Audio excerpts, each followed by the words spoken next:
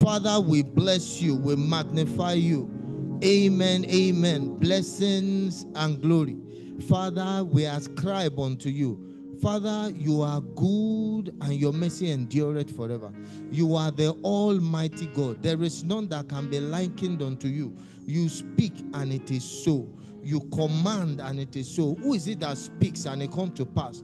When you have not commanded it, you are not man that you should lie, not the son of man that you should repent. Have you said it? Have you not done it? Have you said it? Will you not make it good? You are God all by yourself, the self-existing God, the King of glory, our God, the lover of our souls, our Redeemer, the Holy One of Israel, the Lion of the tribe of Judah. We worship you.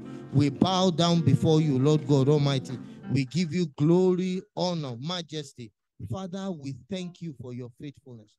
We thank you for your goodness. We thank you because it is you that sustains us. We thank you because it is you that we all live and walk and have our being.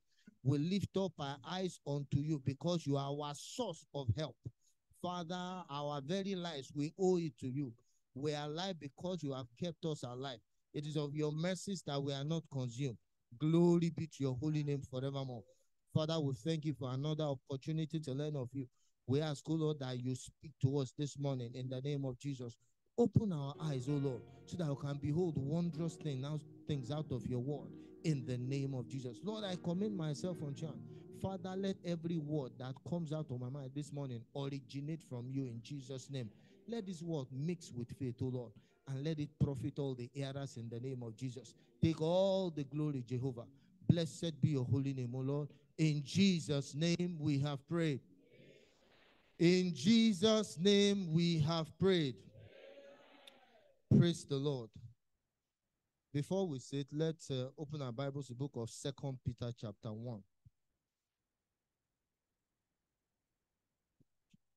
God bless you. A round of applause for the grace of God on chosen vessels.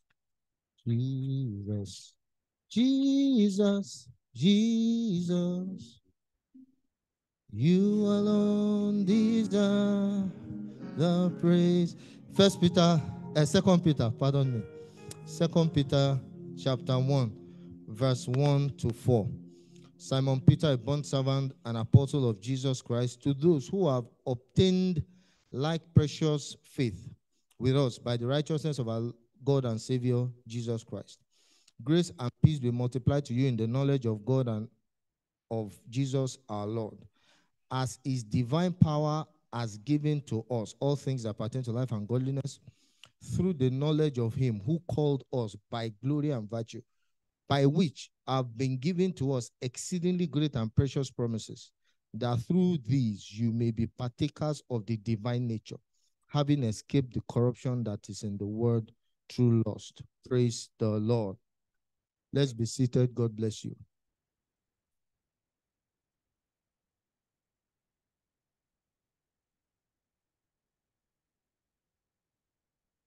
So last week, Sunday, we learned about why Isaac is important. And we looked at some of the things that we learn from his coming and his life. And we'll be learning a lot more about Isaac in the course of the year. And one of the things we learned was that Isaac was the fulfillment of God's promise. You can say, like we heard on Tuesday, Isaac is God's promise on two legs. Praise the Lord. So that's one of the things we learned last week. And Isaac was the promise. So the promise of Isaac was not to Isaac. The promise that became Isaac was to somebody else, Abraham. And the word for us this year is that Isaac is coming. So, amen, hallelujah. But there is more to getting your Isaac than saying amen. So God, in his grace, will open our eyes to some of those things that will help us to receive a promise of Isaac and see it come to manifestation. Amen. So those are the things we'll look at tonight. Look at this morning. So Abraham, the promise of Isaac was made to Abraham. That declaration is made to us that Isaac is coming. So why is this promise and its fulfillment significant to us, as in you and I, as we are now today here? And how do we benefit from it? So we'll study a bit of the interaction between God and Abraham as it pertains to the promise of Isaac.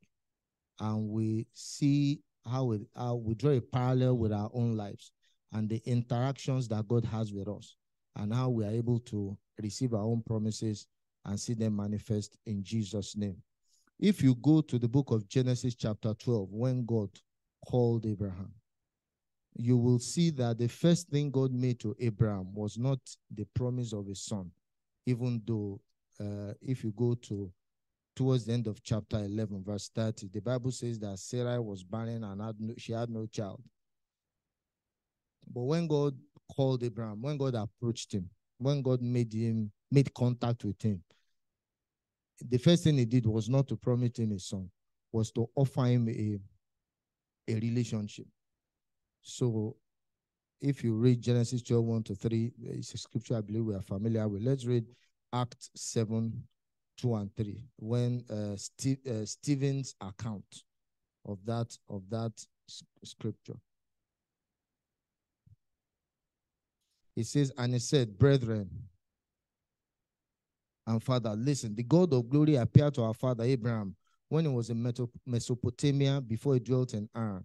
And he said to him, get out of your country and from your relatives and come to a land that I will show you. Praise the Lord. So God called him out first.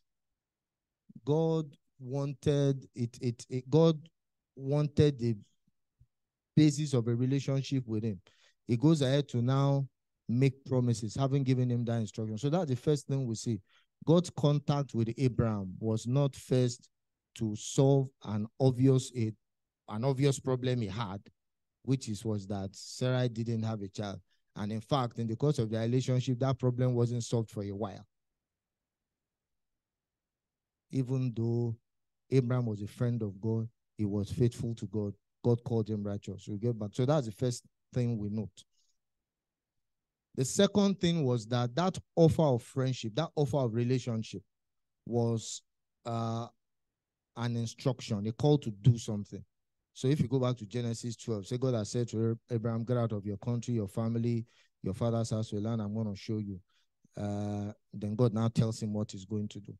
So that offer that call was an instruction to do something. Joshua 24:2. Also, Genesis 12:1 tells him to leave. Tells us that God told Abraham to leave. Joshua 24:2 clarifies it a little bit as to what was going on in Ur of the Chaldeans, where he left. Again, this is Joshua's account when he was talking to Abraham's descendants, the children of Israel. Joshua, technically you can help me. Okay, I found it. Joshua chapter 24, verse 2. It says, and Joshua said to all the people, thus says the Lord God of Israel, your fathers, including Terah, the father of Abraham and the father of Nahor, dwelt on the other side of the river in old times, and they served other gods. So that's what God called him away from. That's what God told him to leave. Again, there are no specifics around the son in the picture yet.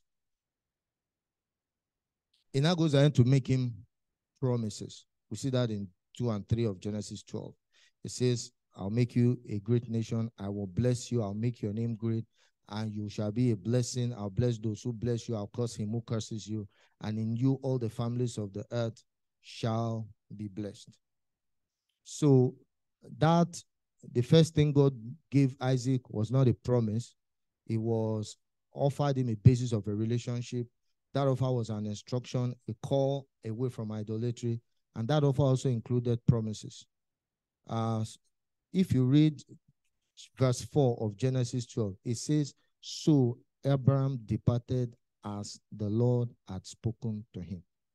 So Abraham departed as the Lord had spoken to him. How did we know that Abraham accepted that offer that God made him? We see it in that beginning of Genesis 12:4. He departed. Did he depart because of the prevailing economic situation in all of the Chaldeans? No. Did he depart because of family issues? No. He departed as the Lord had spoken to him. So Abraham accepted the offer by doing what God says, therefore obligating God to now fulfill that promise. God says, leave and I'll do this. So he left, then he triggered the fulfillment of those promises. Point number 5. And we also see, if you continue from Genesis 12, 13, 14, 15, it details God's relationship and on. It details God's relationships and interactions with Abraham. And we see that in continuing with God, because his obedience was not a one-time thing. He left and God gave him further instructions which he obeyed and more promises as he continued with God. So we see that Abraham's obedience and continuing relationship led to more promises. So for instance, in verse 7 of Genesis 12, God promised him and his descendants the land, even though he was still dwelling in tents on them. Praise the Lord. But God promised my descendants the land. And we see that in Genesis 14 and Genesis verse 14 and 15 on Genesis 12 as well. God made him very wealthy. I mean, Genesis 13:6 tells us that because his resources and that of Lot was great, the land couldn't contain both of them. And when in chapter 24, let's read that. When Eliezer was going to look for a bride for Isaac, in verse 35, it says, so let me read from verse 34. So it says, he said, I'm Abraham's servant. The Lord has blessed my master greatly, and he has become great. Remember what God promised him in Genesis 12. And he has given him flocks and herds and silver and gold, male and female servants and donkeys. Praise the Lord. So we see that as he continued in that relationship, he got a whole lot more from God. And of course, God promised him multiplication as well. We see that in verse 16 of Genesis 13. And of course, God promised him a son. God told him in chapter 12 that was going to make him great and all of that. But we see God specifically promising him a son, and then subsequently clarifying that that son is going to be from Sarah, and they're going to call him Isaac, because God said he was going to give him a son, and then they had Ishmael. We know the story. And Abraham in chapter 17 said, let Ishmael live before you. And God said no. In fact, let's read it. God said, no, you are going to have a child from Sarah. So, and all of this came as he continued with God. 19, Genesis 17, 19. God said, no, Sarah, your wife will bear you a son, and you shall call his name Isaac. I will establish my covenant with him for an everlasting covenant and his descendants after him. So we see that as he continued with God, he got more promises. He got more specific promises, and ultimately got Isaac. And one of the things he also got was a covenant. Praise the Lord. More than the promise. He started out with an instruction, then promises, and God cut a covenant with him. We see all that in Genesis chapter 15. So that's what Abraham got as a result of obeying God and continuing with God. Another point we note about Abraham and his interaction with God is that because Abraham trusted God, even though he didn't have anything tangible to show for God's promise yet, the Bible says God counted it to him for righteousness. So we see that in Genesis chapter 15, when Abraham was telling God, look, you have not given me a child. Is it this Eliezer of Damascus that will inherit me? God said no. God brought him outside, told him to count the stars. God gave him a vision of the future he had for him. And verse 6 of Genesis 15 says, and he believed in the Lord, and he accounted it to him for righteousness. So Abraham was made righteous because he believed in what God had said, even though there was nothing tangible to show for it yet. Now, what does all of this have to do with us?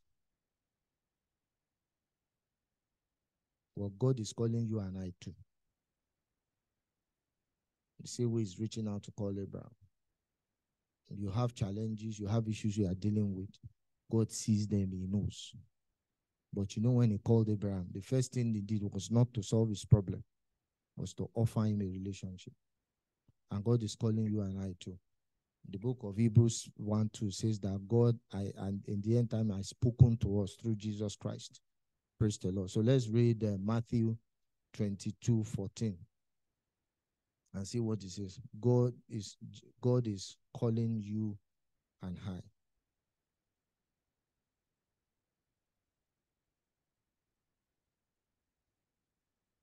God is calling you and I.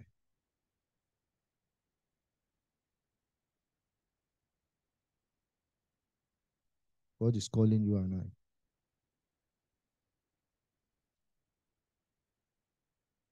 For many are called.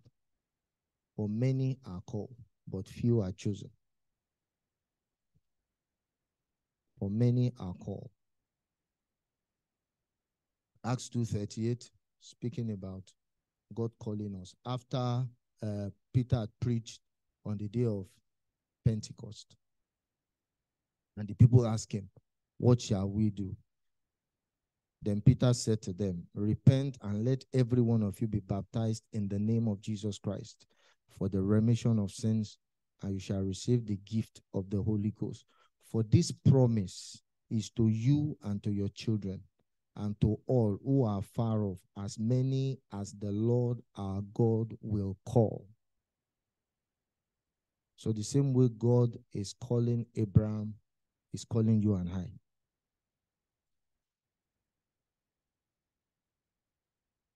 The same way God's call to Abraham, that offer of a relationship, as an instruction to depart from somewhere, to leave something. Such is the call we have from God to 2 Corinthians chapter 6.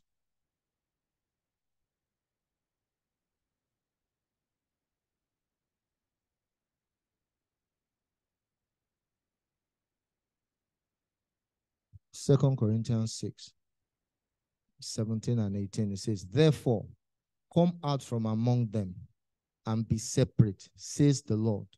Do not touch what is unclean, and I will receive you.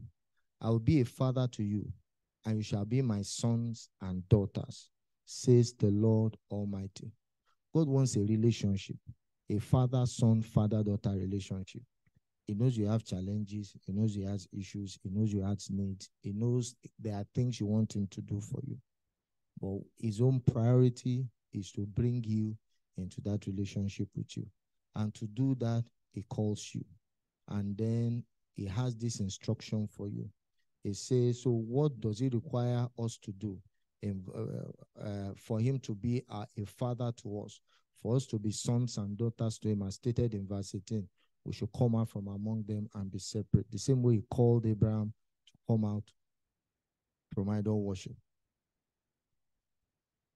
God calls us to repentance. Let's look at Isaiah 55 verse 7. So that call includes an instruction to repent, to come out. Isaiah 55:7 says, let the wicked forsake his way, and the unrighteous man his thoughts. Let him return to the Lord, and he will have mercy on him, and to our God, for he will abundantly pardon. God calls us to repentance. Book of Matthew chapter 3 says, repent, 3:2, repent, for the kingdom of God is at hand. The same way God's initial contact with Abraham was to offer him a relationship. That offer including is a call, an instruction, a demand, a requirement to leave sin and worldliness behind. Same it does to us too. God's offer to us also includes great promises. In fact, the book of 2 Peter we read as our text says, exceeding great and precious promises. Now, the Bible could have said, the Bible doesn't waste words. Praise the Lord. There's an interesting scripture in the book of Galatians, which we will go to in a bit more. Let me just read it now to make a point around why we should be particular about words in scripture. This is talking about the promise to Abraham and how it affects us. We are going to get to it subsequently. It says, Galatians 3:15, it says, brethren, I speak in the manner of men, though it is only a man's covenant, yet it's confirmed. So in other words, giving an example from human affairs that we are used to. It says, verse 16, now to Abraham and his seed were the promises made. He does not say unto seeds as of many, but as of one, and to your seed, who is Christ. So the Bible is saying there that the scripture does not say seed, it said seed. So that S after seed makes a whole lot of difference. Therefore, when the Bible is telling us, is in the book of 2 Peter, that we have exceeding great and precious promises. Exceedingly great and precious promises. It could have said we have promises, it will still be correct.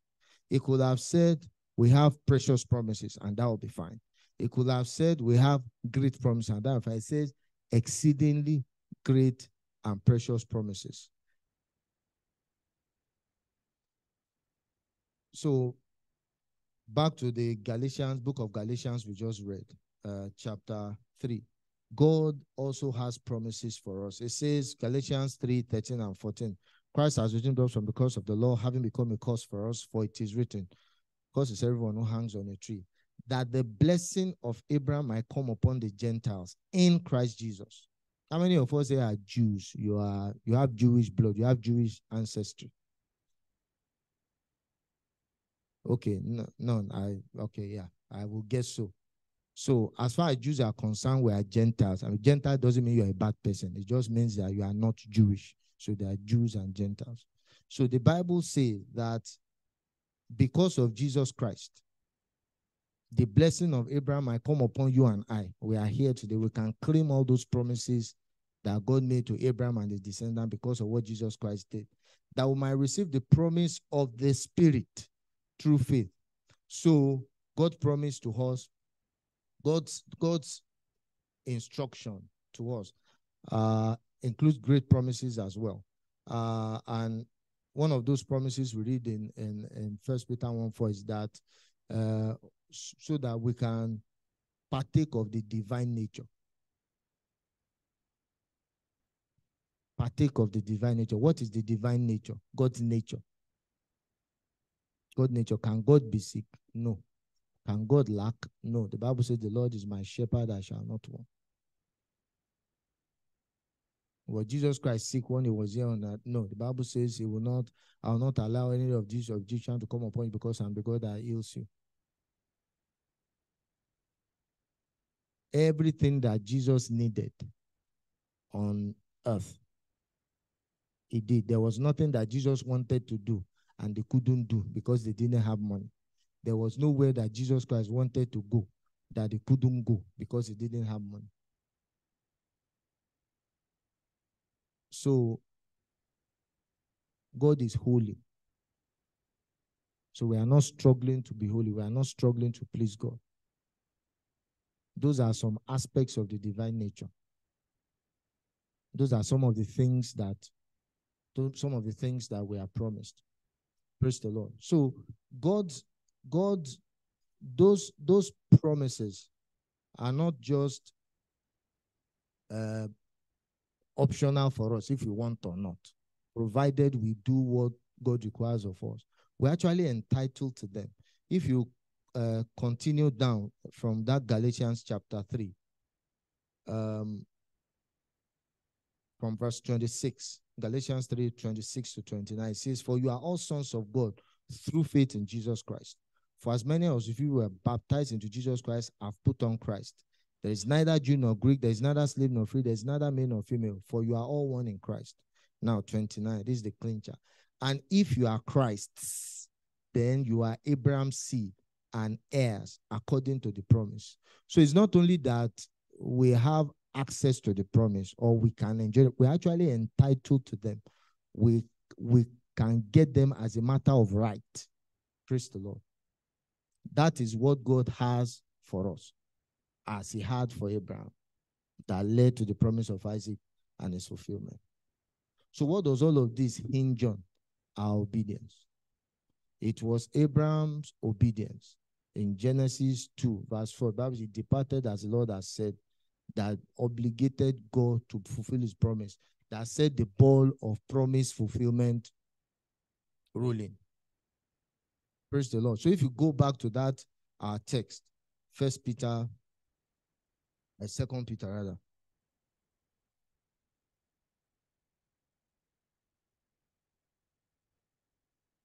So see a few things there about the call and about what we do about the call.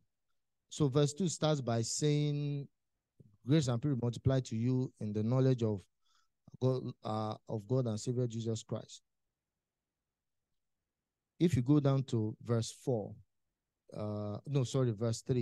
it says, "As his divine power has given to us all things that pertain to life and godliness, through the knowledge of him who called us by glory and virtue." Now, who is he referring to? If you go back to the verse 1, just after the introduction, it says, "To those who have obtained or received like precious faith." So those who have, in response to that call by glory and virtue, receive like precious faith are the ones all of the things that is saying here applies to.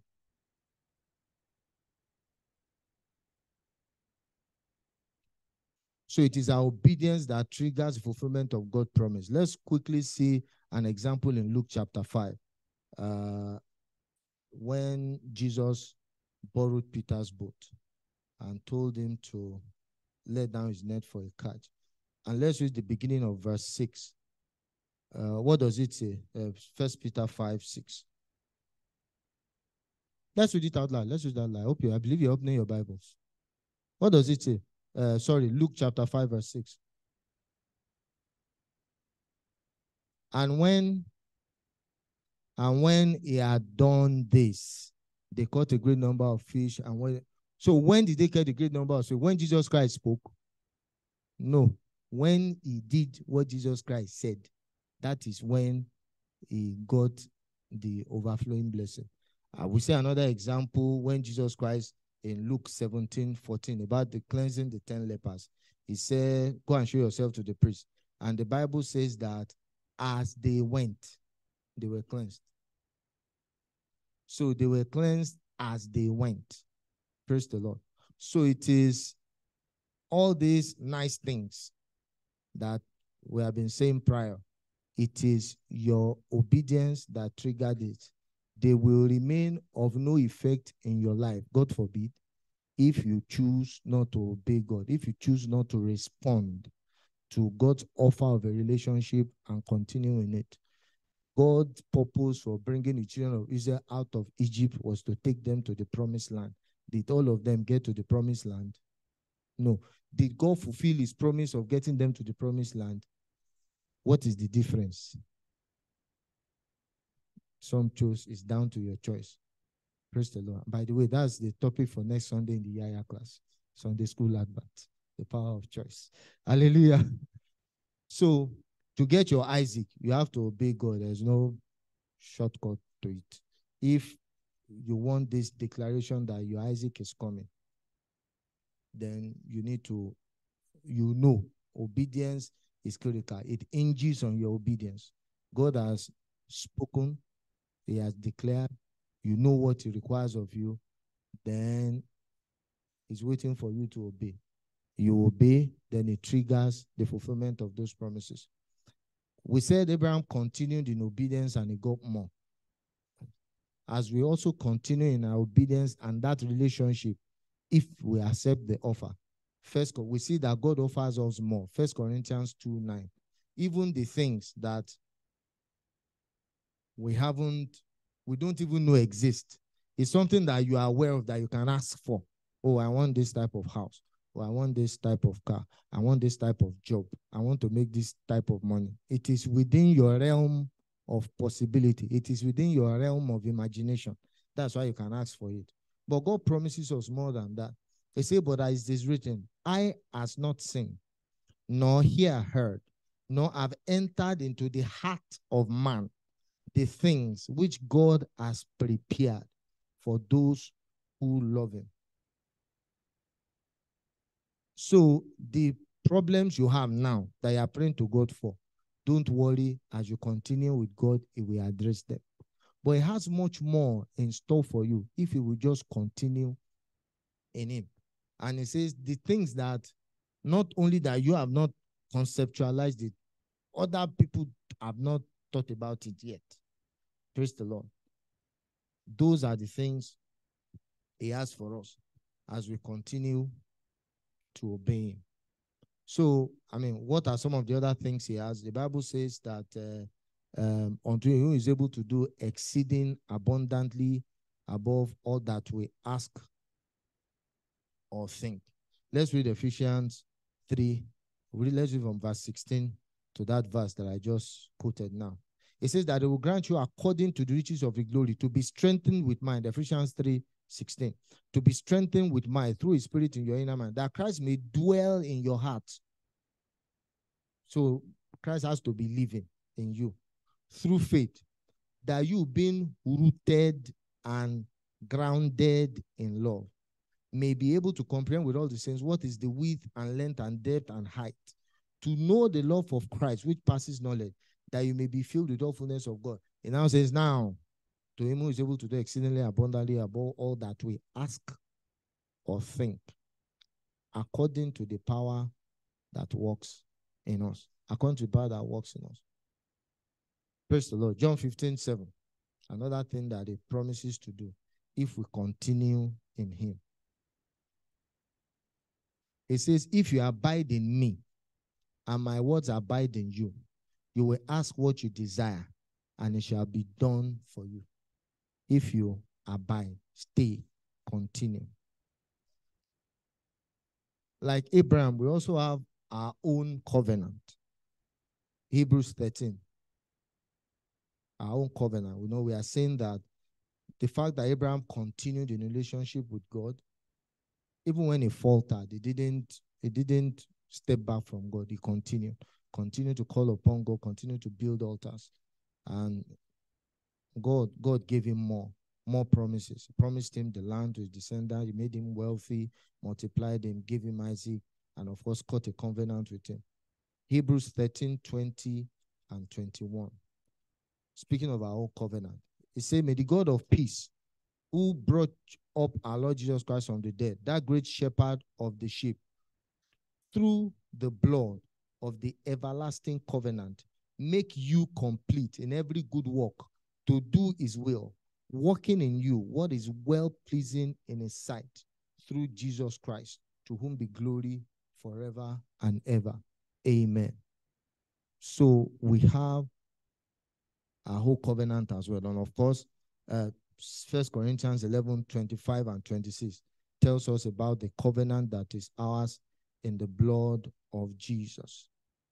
And finally, on this point, Hebrews 9:14, it says, how much more shall the blood of Christ, who through the eternal Spirit offered himself without spot to God, cleanse your conscience from dead works to serve the living God. So that's one of the things that the blood of Jesus Christ does for us. The blood of Jesus Christ is not only for protection. It is one of the things it does for us is to cleanse us, cleanse our conscience from dead works to be able to serve God. And finally, speaking on righteousness, God made Abraham righteous because he believed him, because he trusted him. And that is how we get righteous too. That is how we become righteous. Romans.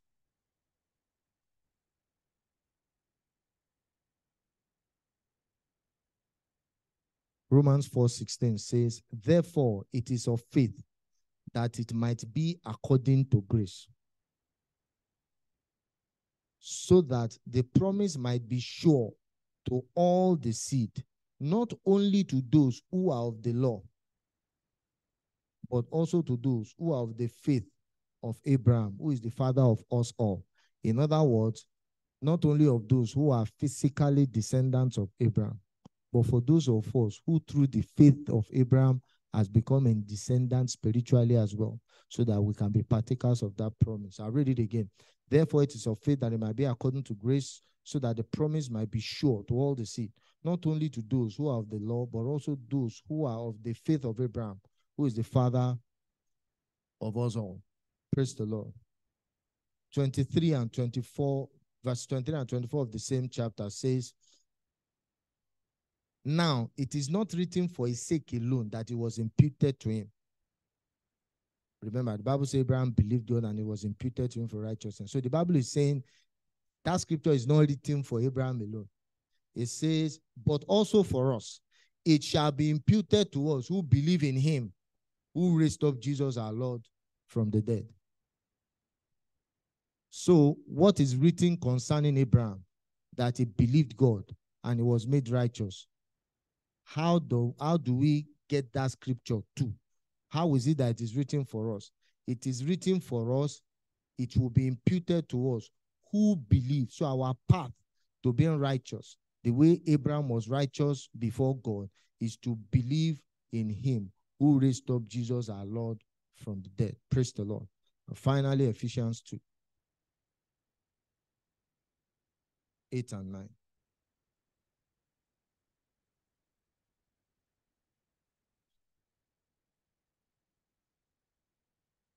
Ephesians chapter 2, 8, verse 8 and 9. For by grace you have been saved through faith, and that not of yourself. It is the gift of God. So everybody has access to it. Your status doesn't matter. Your educational qualification doesn't matter. Where you are from doesn't matter. That you are not a physical Jew doesn't matter. For by grace you have been saved through faith, and that not of yourself is a gift of God, not of works, lest any man should boast. So nobody can boast about it, because it's not because of anything that you have done. Abraham, the Bible says Abraham believed God, not because he did something or he didn't do something. He believed God, and God says God ticked him righteous. And we have an opportunity to be ticked righteous too. We have an opportunity to be ticked righteous too. So the question to you and I this morning is, are you going to respond to that call and surrender your life to Jesus, so that you can begin to enjoy these promises that we have spoken about? Because the call is yours. And if you are born again already, praise the Lord. Thank God for your life. Are you going to continue in him, so that you can enjoy and access all that he has in plan for you? Even those things that you don't know, that you can't figure out, you don't know enough to ask for it. He has it for you. We'll read a few scriptures in closing. Isaiah chapter 1, verse 18 to 20. Isaiah 1, 18 to 20. Come now, let us reason together, says the Lord. Though your sins are like scarlet, they shall be as white as snow. Though they are red like crimson, they shall be as wool. If you are willing and obedient, you will eat the good of the land. But if you refuse and rebel, you shall be devoured by the sword. Revelations 3:20.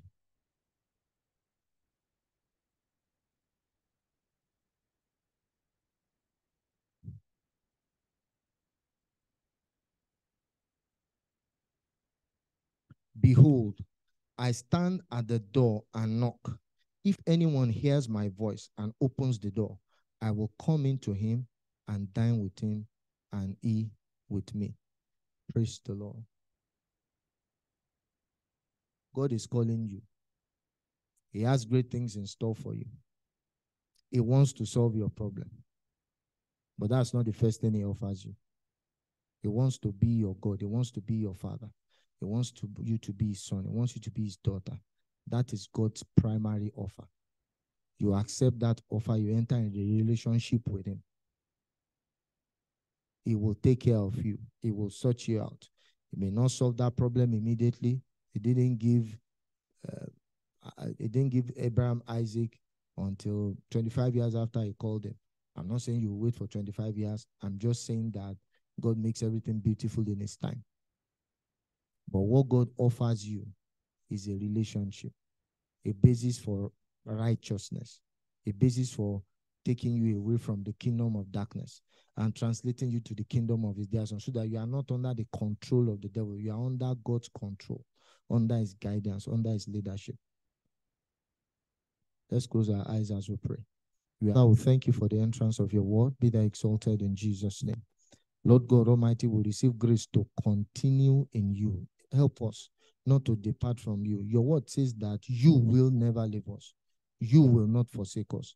Please help us not to leave you, not to forsake you. Father, like that hymn writer said, let your grace, like a fetter, bind our wandering hearts to you. In the name of Jesus, we pray, Lord, that all that we have said and heard today will not stand in testimony against us, but we receive grace to profit by these words and to continue in you, Father, and to receive our Isaacs in Jesus' name. Thank you, Father, for answering our prayers. In Jesus' name we have prayed.